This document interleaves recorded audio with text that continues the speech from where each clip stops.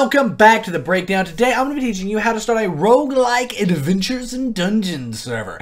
This is actually a really cool mod pack that basically is a dungeon crawling kind of game in Minecraft, having tons of different realms as well, from vanilla Minecraft obviously to the Twilight Forest to the Aether and even the Between Lands. This gives you tons of exploration to do in Minecraft, and while it's fun to do by yourself, it's even more fun to do it with friends, and that's why in this video I'm going to be showing you exactly how to start a Roguelike Adventures and Dungeons server so you can play it with your friends and do some dungeon crawling together in Minecraft. First and foremost though, this is a pretty intricate process. It's not easy to start a mod pack server. You need a pretty good computer, one with at least 16 gigabytes of RAM and a newer processor to be able to run Roguelike Adventures and Dungeons on your computer and run the server on your computer. This is also only meant for your friends and family. If you want to make this a public server where anyone can join, this is not going to work for you. So what if you don't have a good enough computer? Or what if you do want a server that anyone can join? Well, it's very simple. Go to the first link down below, thebreakdown.xyz/apex, where with just one click you can set up a Minecraft server running Roguelike Adventures and Dungeons. It's a very simple process. I'm actually doing it on your screen right now. It is just a few clicks by your server and then one click to select it, confirm, and then you're done. That is it. Roguelike Adventures and Dungeons is set up. You can check out Apex at the first link down below, thebreakdown.xyz/apex. Also, you don't have to port forward on an Apex server, so that's worth noting. Nevertheless, though, if you want to use Roguelike Adventures and Dungeons on your own computer with your own server running on your own computer, let's go ahead and jump on into it. First and foremost, we can go to the second link down below. All of the links I mentioned in this video, by the way, are actually linked down below. As you can see up here, there is quite a bit of them, but they're all linked down below, and we're going to be starting with this one, which is the server files download. For this, we can come over here to the right-hand side of the screen. You see where it says Minecraft 112 server packs. You want to go ahead and click on the one that's right under that, Rad Server Pack. Click on that, and it will take us over to here, where we can see at the top, this does say Rad Server Pack. We want to click the gray download button next to it. If it doesn't say server pack, you want to make sure that it does, and then click that download button. It'll then download in the bottom left, and as you can see, this is quite a big file, 330 megabytes, so it is going to take a minute to download. While that's downloading, let's actually go to the third link in the description down below, and it'll take you here. We do need to download the Twitch app because we need to install Roguelike Adventures and Dungeons locally in addition to with our server. Your friends will also need to install Roguelike Adventures and Dungeons to be able to play on your server, so if you want a dedicated video that you can send them, doesn't have all this server stuff into it, you can check out the eye at the top of your screen right now. That is my video on how to do that. But nevertheless, let's go ahead and download the Twitch app with this big white download button here. That will then go ahead and download in the bottom left. It should download a lot quicker than Roguelike Adventures and Dungeons server pack because, well, it's a much smaller file, 88 megabytes versus 330 megabytes. Once the Twitch app is downloaded, I will see you to go ahead and get things installed there, but we're still waiting on the Rad server pack to download. We can now see here in the bottom left, this is now finished downloading, the Twitch app at least. We still have about 9 minutes left on our Rad download there. No worries. If we minimize our browser, Twitch is here. This unconfirmed download is actually the server files downloading. If this isn't on your desktop though, don't freak out. Click the Windows icon up here and then type in downloads. By the way, your Windows icon will not be in the top left. Yours will be in the bottom left of your screen. So you'll click on the Windows icon on the bottom left, type in downloads. And then you'll have a folder here titled downloads. The Twitch app will be in there. Drag that to your desktop just for ease of use. Additionally, this will download. The server files will download into your downloads folder. Once those are done, once they are finished downloading, drag them to your desktop as well. Nevertheless, let's go ahead and open up the Twitch app here by just double clicking on this Twitch setup. So double click on that and it will open up this nice installer. Go and click on install and go ahead, get everything installed, and then it will open up the Twitch app. This Twitch setup file we downloaded here, we can just delete. Now you will have to log into your Twitch account, and as you can see, I'm already logged in, so I can just log in as Nick's Games. You might need to log into your Twitch account. You probably will need to log into your Twitch account, and yes, you must have a Twitch account to install Roguelike Adventures and Dungeons. It's 100% free to set one up. Just go ahead, set one up, and you'll be good to go. Nevertheless, once you're on the Twitch app, you can say no thanks, I'll do that later. You want to click on the mods tab right up here at the top. It'll take you here where you want to click on Minecraft. You'll then have to click on a purple install button in the bottom. Right click on that. It'll install and then you'll land on this page. Obviously you won't have stone block. This will be blank here. Then you want to go to browse all mod packs and then you want to type in Rogue, R-O-U-G-E, and then I've actually misspelled it. It's R-O-G Yui, there it is, Roguelike Adventures and Dungeons. You have a purple install button under Roguelike Adventures and Dungeons. Click on that purple install button and it will begin downloading and installing Roguelike Adventures and Dungeons. I'm going to go ahead and move this over here. I'm also going to go ahead and open up our browser here, where we can see that this is now downloaded 110 megabytes of a 330 megabyte download. Put that right there. There we go. And now, whenever this is finished down here, and this has in fact installed, I will see you to, well, get everything finished installing. By the way, we are kind of knocking out two things here. We are also downloading the mod pack Roguelike Adventures and Dungeons locally, because we need that as well. Like I said, your friends need to do that using the link at the eye. But nevertheless, we're doing both of these at the same time. When they've both finished, I will see you to continue on with the tutorial. And there we go. Both are now downloaded. We can see that right down here, the Roguelike Adventures and Dungeons mod pack server files have downloaded. And over here, we can say we do have the purple play button on Roguelike Adventures and Dungeons. Signifying it has also finished downloading. So we can go ahead and click on the purple play button in the Twitch app here.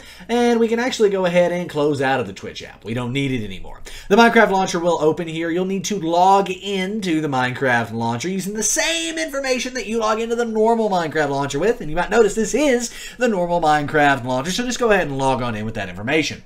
Once you're here, you want to click on the three lines in the top right of the screen, and then click on Launch Options here. See that? Click on Launch Options. You should have Roguelike Adventures and Dungeons.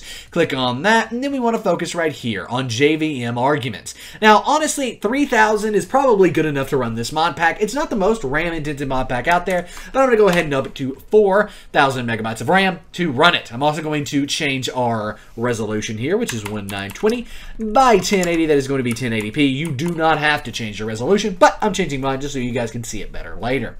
Now we want to go ahead and click on Save, click on News, and then click on the little green arrow next to the play button here. Select Roguelike Adventures and Dungeons. Make sure it again says Roguelike Adventures and Dungeons at the bottom of the play button, and then click on the play button.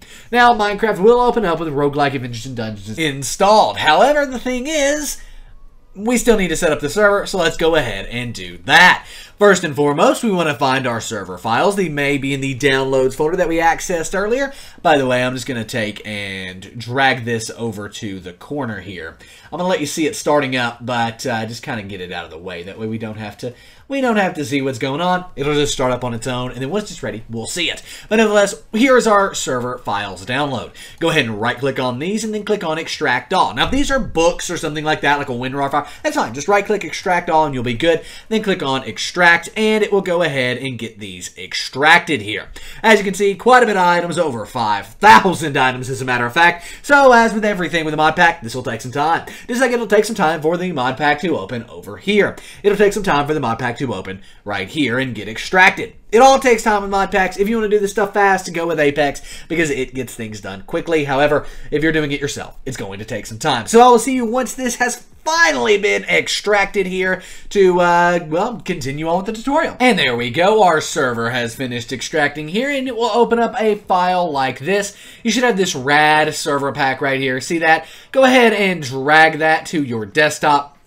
And there we go. Now it will automatically just like open up this folder right here with this information in it. So what this is basically everything we need to get our server up and running. Now, it is always important if there is a README here to double click on it and read the text file. Open the ULA text file, change to true, there you go. And now configure the server properties file if you need. Don't change level-type OTG and level name bio bundle. We will need to do some stuff in there, but we won't be changing those. And then run the server with launchserver.bat. Now, we're also going to be port forwarding, because if you just did that, you wouldn't be able to run the server and play it with your friends. It would just be able to be joined by you, right? So we actually need to port forward to be able to play on the server. We're going to be doing that here. First and foremost, though, we do need to go ahead and double-click on the EULA.text and then change EULA equals false to EULA equals true. TRUE, exactly like that. We also want to make sure that the Minecraft EULA is something we agree to with this server, which it is, so we can change EULA equals true. Now I'll go ahead and click File, Save, and then we can double-click on launchserver.bat here. That's going to do everything for us. At that point, we might need to go ahead and click that it's okay by clicking on More Info and then clicking on Run Anyway. I promise this is 100% safe to do that. You're seeing me do it. You saw it, did it with me there. It is 100% safe to do. The reason it's 100% safe to do is because this is from the creator of the RAD mod pack, which has over 300,000 downloads. 100% safe. Nevertheless, once we've done that, we can go ahead, come over here and check out Roguelike Adventures and Dungeons. I actually need to scale this up a little bit because the music is playing in the background. Why can't I access the settings down there? So that is a little annoying. 1 second while I mute my Minecraft up here. There we go. Minecraft is muted. You couldn't hear the music at all, but I could. Nevertheless, let's go ahead and just kind of drag this down. We can select multiplayer there, and that's really all we need to be able to do. It is still a little weird that that's formatted like that, though. Nevertheless, how do we go ahead and port forward for our server? We'll just minimize that. To allow our friends to join. Well, it's pretty simple. You want to click on the Windows icon. Again, it's in the top left for me. It's in the bottom left of your screen. Click on that Windows icon, type in CMD, exactly like that. You should have something called Command Prompt. Click on that, and then in Command Prompt here, type IP CONFIG. ipconfig, exactly like that, and hit Enter. Here you'll find some different things. As you can see, we have an IPv4 address and a default gateway. Both of these we're going to be using, so make notes of both of them or just leave Command Prompt open so you can access it later, but you will need these numbers later. You actually need your IPv4 address right now. So as we can see, we are unloading dimensions over here. Unloading dimension, unloading dimension, unloading dimension, and when you see unloading dimensions, your server's actually started. Kind of weird, I know, but it's just the truth. Go ahead and type stop in the server console over here and hit Enter. And we'll go ahead and stop the server, and we can press any key to continue. Now we want to find our server.properties file. Now if I double click on this, it opens in Notepad. If yours doesn't, just select Notepad is where you want to open it. Then you want to find server-IP right here and put in your IPv4 address that is over here next to server IP. Now in my case, that's 192.168.1.123. Now yours may be completely different, and if it is, that is perfectly okay. Whatever yours is, type it in over here. That's why we went and found these numbers over here. Go ahead and click File, Save, right like so, and now we can close out of the server.properties file. Go ahead and now take your default gateway right here. Come up to your browser, right like so. Go ahead and make this full screen here.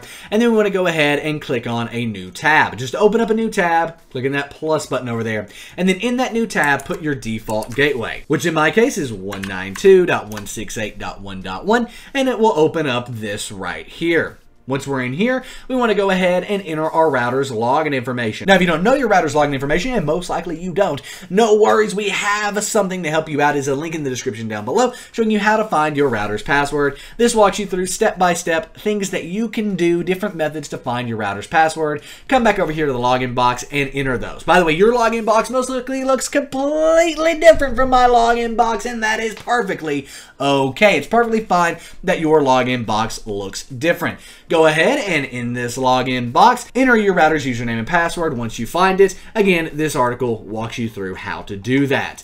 Nevertheless, I'm going to go ahead, log into my router, and I'll meet you once I have. There we go. I'm now logged in my router, enter my username and password, and things are loading up. Most likely after you log into your router, it will look completely different from what I see here and what you have here, and that is okay. We yet again have another tutorial linked down in the description down below on how to port forward. This video specifically walks you through port forwarding on the best routers out there, the top routers of today, and the reason we did that video is so you could watch it, and even if your router isn't on that list, you'll figure out what port forwarding is most likely called on your router. I'll also be going through all of the most popular names and all of the most popular places that port forwarding can be in this video, but I would recommend watching our complete guide to port forwarding here that walks through everything individually on a bunch of different routers, not just on Linksys, which is what we have here.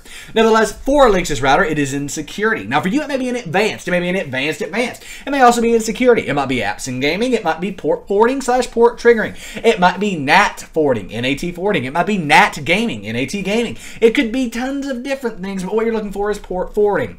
For me, it is in security. Then, as I said, it could be in apps and gaming, and guess what? For me, it is in apps and gaming. For you, it could be in security advanced. It could be in advanced. It could be in admin advanced. There's tons of different ways and places that port forwarding could be for you, but again, it's in security and then apps and gaming for me. But then I have to click on one more thing, single port forwarding. Click on single port forwarding, and here we are where I can port forward. Yours most likely isn't that complicated. It's not that deep into your router, but nevertheless, you now know all the different names that port forwarding can be called. Once you've found it, though, you'll be able to see something like this. You'll have a place for an ID or an application name. You'll have an external port and an internal port, or a local port and a public port. But nevertheless, you'll have two options for ports. You also have an option for a protocol, where you can select both TCP or UDP or TCP/UDP. And then you'll have a place for a local IP or a device IP. What do we enter in here? Well, for application name, doesn't really matter.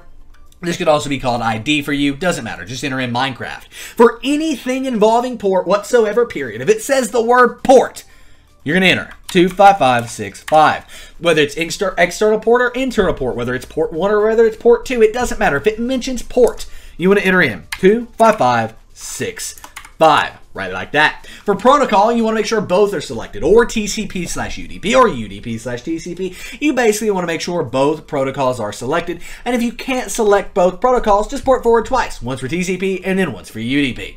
But nevertheless, let's go ahead and just click on both here. Now for our device IP, this is going to be our IPv4 address that we have right over here. In my case, 192.168.1.123. Yours may be completely different, and yours might actually just be a drop-down box where you want to select your computer as your local IP address. Now, for most people, that is port forwarding. You can go ahead and click Save, and then you can click Apply. But for some of you, you need a public IP address. Well, where do you get that from? Well, no matter what, you're actually going to need your public IP address, so let's go get that. You want to go to the description down below, what's my IP, and it will take you here. Now, on this screen, you have a black box over here. You also have a black box over the first 3 digits of my IP, the first 3 different numbers. You can see the last 3, 128, because that way you know I'm using the same IP here as we're going to be using later in Minecraft.